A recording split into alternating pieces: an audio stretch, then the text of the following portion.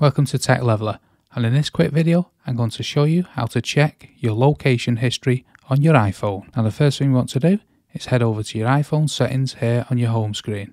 Now on the main iPhone settings we want to scroll down until we get to privacy and security, and we want to tap into that. Now to get your location history you need to make sure location services is currently on, otherwise no locations will have been saved. So now let's tap into location services. If yours has been turned off, you can turn it on from here by tapping on the location services. If yours is currently on, we can scroll all the way to the bottom and then we want to tap into system services right at the bottom here.